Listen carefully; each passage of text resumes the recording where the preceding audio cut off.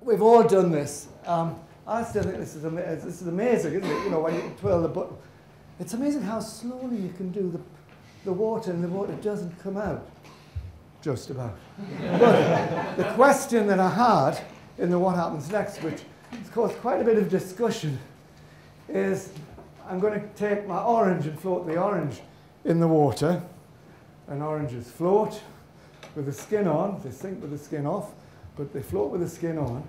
So when I twirl this round, will the orange still float?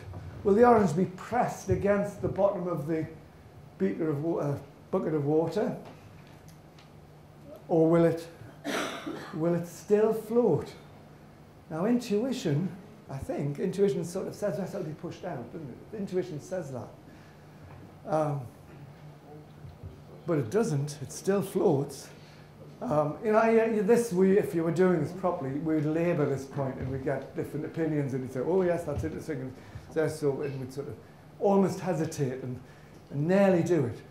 But it does float because the difference in weight that the orange experiences, the difference in apparent weight that the orange experiences, which is due to an apparent G, is also the same as what happens within the water. The buoyancy force, which depends on an HdG, right?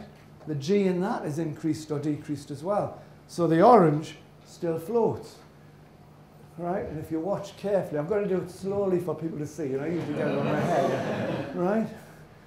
Can you see that? The orange is still floating. Quite an interesting one, and it's to do with, you can do with that with apparent weightlessness. You know, it's the same as the lift problem. I used to like those in the sixth form. What's the force on the weight when the lift's accelerating up?